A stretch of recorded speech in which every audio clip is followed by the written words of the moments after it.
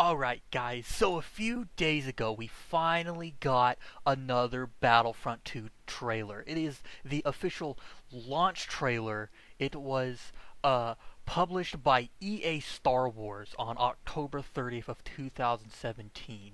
And I finally got around to watching it. Let me say, there were some things that I saw that I don't think people really saw. So we're going to jump into it, and we're going to look at some of the things that I think you missed in the Star Wars Battlefront 2 launch trailer. Alright guys, so the first picture we have here is of the companies making the game. Now, I don't know if you've noticed this or not, but right next to the EA logo, there is actually the DICE logo. Now, I don't know if you know DICE, but DICE has made a lot of the Battlefield and Battlefront games.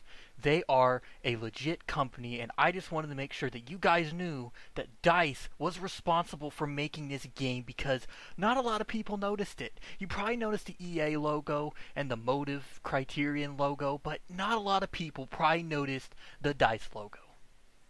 Alright guys, so we finally moved on to picture 2. In picture 2, there is a scene of clone troopers, or stormtroopers, rather. I don't know if you've noticed this or not, but these stormtroopers in the back, First Order stormtroopers by the way, just to clarify, they're actually getting off in droves to go and attack the resistance. I don't know if you guys knew this. There's also some in the back, but the ones in the front are probably the most important. These are the ones that are going to make the biggest impact on whatever battle is happening here. Alright guys, so we have a picture here of the Empire versus the Rebels. Now I don't know if you've realized this, you've probably seen the guy in the front with the helmet. That is a rebel. You've probably seen the giant AT walker. That is definitely of the Empire. But what you didn't notice is the little stormtrooper way in the back. Now this guy's going to give these rebels a really hard time because he is up high. And you know that having a higher position in battle is the most advantageous thing you can do. So this guy is gonna, whoever gets on this map when you're in the game and you get that field of view, that point, that perspective, you're gonna have control of the entire region. Alright guys, so we have here in front of us, we have a First Order flame trooper. Now I don't know if you've known this or not, but his gun, it's not actually a gun, it is a flamethrower. I don't know if you can see the flames coming out of it. I tried to circle it as best as possible, but there are flames coming out of this giant gun.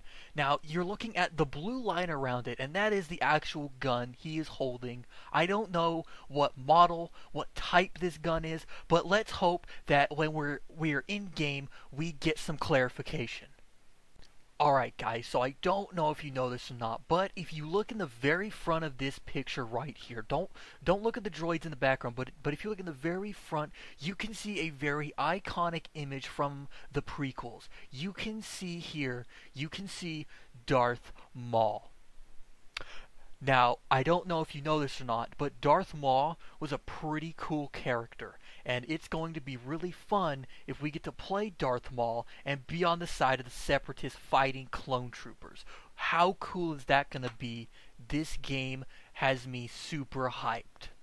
Alright guys, and I have the very last picture here. The very last picture is of the title card Battlefront 2. Now a lot of people have figured out that above Battlefront 2 it says Star Wars. But what I thought was really cool is that secretly, really hidden in the very front, EA has cleverly put their logo right on the title, the main logo of the game. Now, I thought this was really cool because they're the ones publishing it. They're the ones that are doing all the stuff for the game, and I thought it was really, really nice. It was a really nice touch by EA. And that's all the pictures I have for you today. I hope that you, like me, learned something here, because I learned a lot from going back and watching it about 15 times to really get a good hard glimpse at what is in store for us in Battlefront 2. I am really excited for this game, and I hope you are just as excited, because this game is going to blow Battlefront 1 out of the water. It's going to blow all the old Battlefront games out of the water. This game's going to be great, and I know it's going to be great, and we're all going to love it. Thanks for watching.